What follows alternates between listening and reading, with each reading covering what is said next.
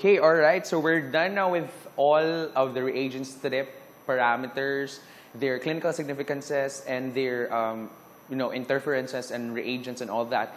So whew, right? No, so inhale, exhale, sa dira, no, kalma lang.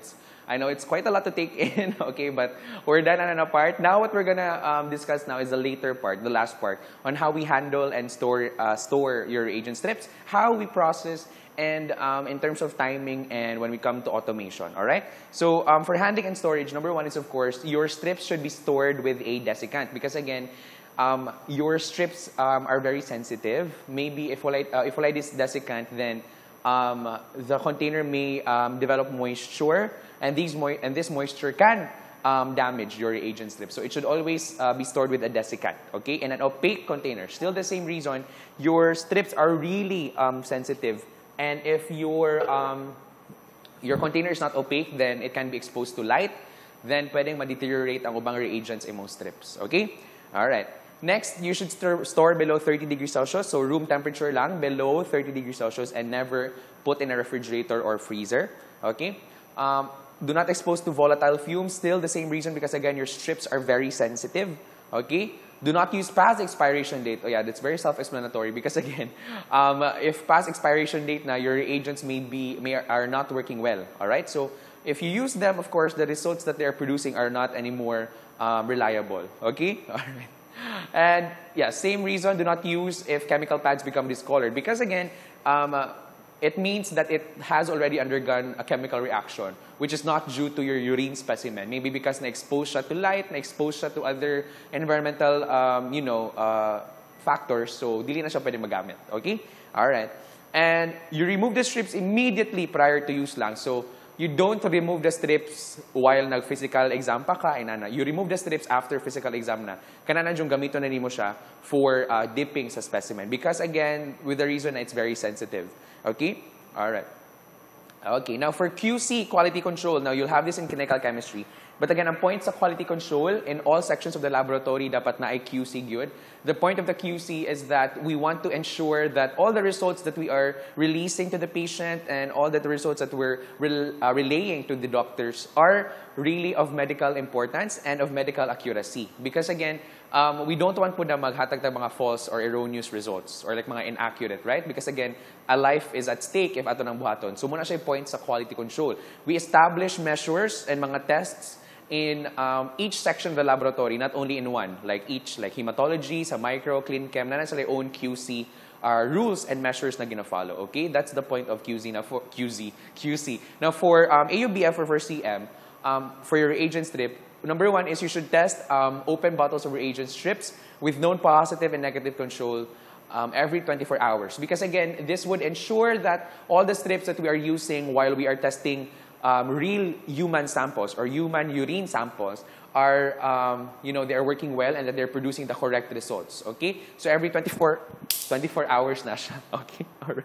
Yes, na foil. Di kabalo mo sa lo. Okay, anyway. All right. So again, that's for number one. Number two, if there are control results that are not within control or out of control, then we have to resolve that by further testing. So example, you tested your reagent strip with a positive control. Example, pag-testing mo na with the sample na known na positive for glucose, then pag-testing mo sa strip, negative siya, we have to do further testing. Now, if sige ra gyapon in ana, then it means maybe faulty yun mo reagent strip. It cannot be used anymore. You have to replace it. Okay? All right. Ayan. And again, we also have what we call your backup tests. We also test its reliability. Because, again, there are times na we want to confirm, example, yung mga classic chemical exams sa imuhang protein and glucose. If you want to confirm, we also have to check its reliability. No, bahalag backup siya, bahalag second option siya. Ang hirap. Char. Like me, char. Okay, anyway. Bahalag second option siya or backup ra siya, you should always test kung na ba siya pulos. Grabe na yun. Because, again, we don't want na bahalag backup siya, na yun, mag-test we don't want, again, na really accurate at the results. We always want to make sure that our results na gina-release are accurate and reliable. Okay? All right. And of course, if you have new reagents and new strips, it's imperative and it's required good that we test for its QC or its reliability. Because samot nagbago siya. So you want to make sure na wala ray problema while gi-transport ba ang reagent strips to your laboratory, wala problema sa, ihang reactions, inana. So, it's imperative that we test it for a positive and a negative control. When you say positive control, again, the specimen has a known positive analyte. Example, positive dyan siya sa glucose. And if negative, wala siya ato. Okay? Alright. Simple, basic. Alright, okay. And of course, all our control results, we have to record them. We have a QC manual or a QC logbook. Because again, para for monitoring, and also para natin record, para we want to know na, or we will know kung unsa yung mga, if consistent ra ba iyang results, or consistent ra ba na the strips are performing well, inana. Okay? Alright. Now we go now to your reagent strip technique. How do we perform reagent strips, right? Samot na if manual. You have experienced this in your public health, so review na lang, no? Number one, you just always mix your specimen, usually by swirling, okay? Before transferring to the test tube, di ba? It's always the first step. Because again, not really first step, kaya mag-label pa man ka, pero one of the initial steps, mga important initial steps. Because again, if you don't mix, some formed elements may settle at the bottom and may not be detected by the strip. Example, some of the mga RBCs and WBCs. And remember, your strips, you have parameters for those. So you have your blood and leukocyte esterase. So if dili na ma-detect, then that could lead to a false negative. Okay? Alright. Number two, if your specimens have been refrigerated, because again, the most common preservative na itong ginagamit is refrigeration. If your specimens has been or have been refrigerated, then before testing, samot na sa chemical exam, you have to make sure to make it return muna or pabalikin mo muna siya, to room temperature before testing. Why? Because the enzyme reactions found in your reagent pads are temperature dependent. Now, if medyo cold pa lang, medyo cold, if your temperature is quite low, then that could be na pag-test mo, your enzymes or the reagents found in your pads, dili mo work. So, walay reactions na ma-produce. Inana. Okay, so again, if refrigerated out of temperature before testing with the reagent strip, you have to let it warm to room temperature muna. Okay? Alright. And then dip the strip completely but briefly, usually mga 1 to 2 seconds. Okay? Dili po dugay. Because again, this could promote the leaching of reagents. Okay? And this can, lead to distortion of colors and ultimately, ang pagsayop na pag-interpret. Okay? Alright. And you need to remove excess urine by passing the strip along the rim of the mouth of the tube, di ba? Because again, we don't want run-over phenomenon, di ba? Remember, sa run-over phenomenon between the pH and protein and pH pad, your protein is always maintained at an acidic pH of 3. Now, if na-run over, mabutang siya sa pH, then your pH reaction will now be acidic. So, ma-falsely acidic noon siya. Okay, so that's why we need to remove excess urine. Again, para dili mag-run over between each pads. Okay? Alright. And yeah, run over may lead to distortion of colors. Okay. Alright. And of course, we need to compare the reactions with under a good light source and using the manufacturer's chart. Diba dapat dili matouch ang chart sa strip because again, kung basa ang strip, medyo pwedeng mabasa po ang imuhang color chart, ma-distort ng mga colors na nasa color chart. Okay? And dapat na specified timing. So we'll talk about timing sa kada strip reactions later. Okay. And again, dapat, kung unsay, kani ang chart sa chemstrip, kani ang chart sa multisticks, gamito na gina siya for chemstrip, gamito na po na siya for multisticks. They are not interchangeable. Okay? Because na uban na lahi-lahi ang color na ma-produce, right? Okay? And if your timing cannot be achieved, like precise timing yun, kay each parameter, they have their own timing, but if dili siya ma-achieve, then you have to read it na lang between 60, 1 minute, to 120 seconds or 2 minutes. So 1 to 2 minutes, pwede pa ka mo read sa muhang reactions, ana. Okay? Alright.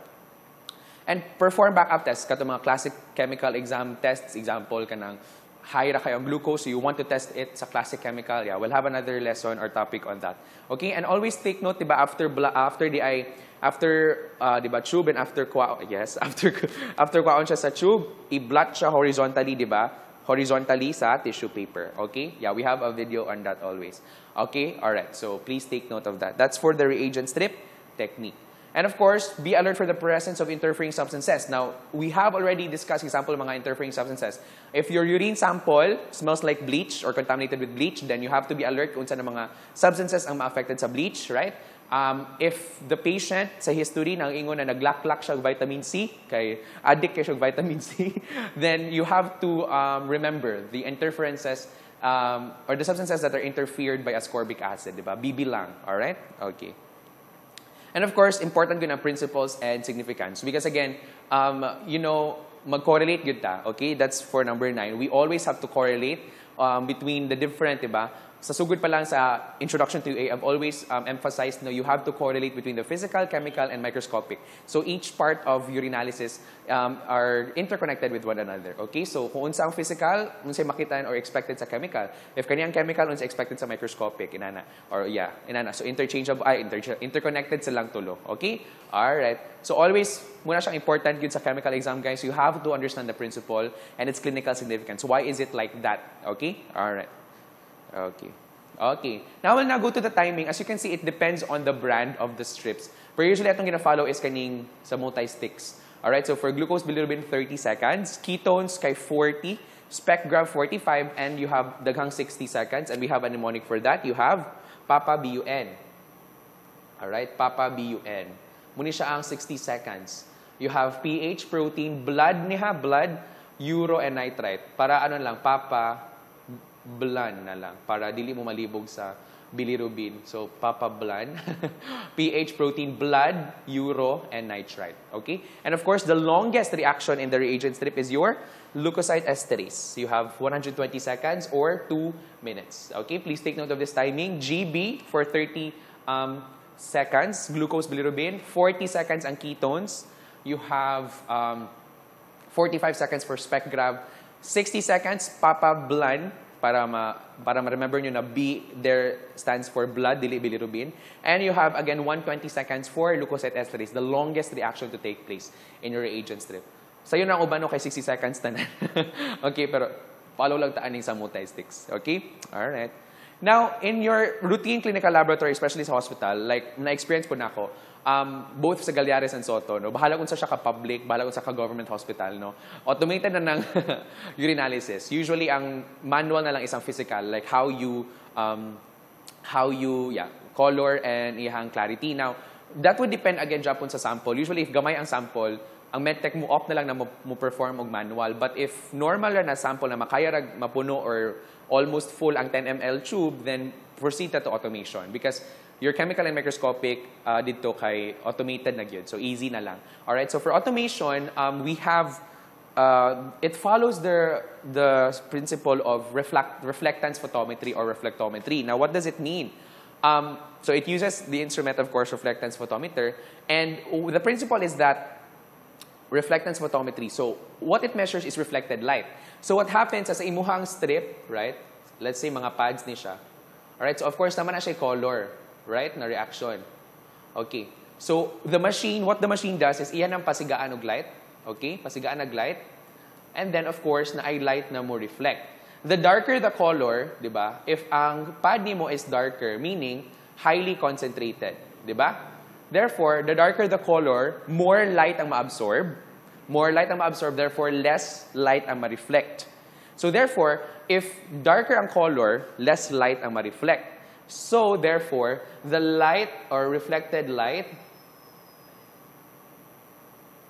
is inversely proportional.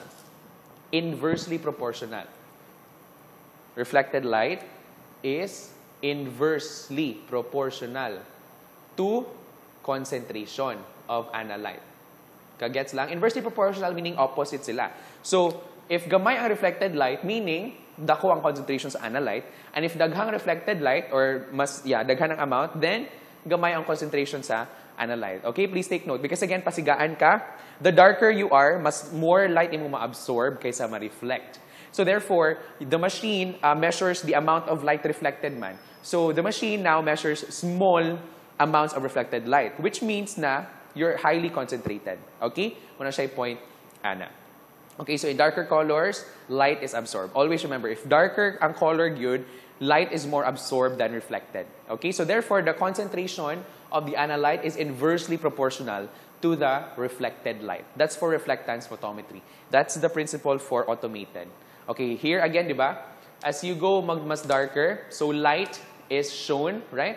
And then, of course, if darker, mas more light ang absorb, and then less light ang reflected. So kung less light gani, that would mean na highly concentrated ka. So, show na siya diri sa imong LED display.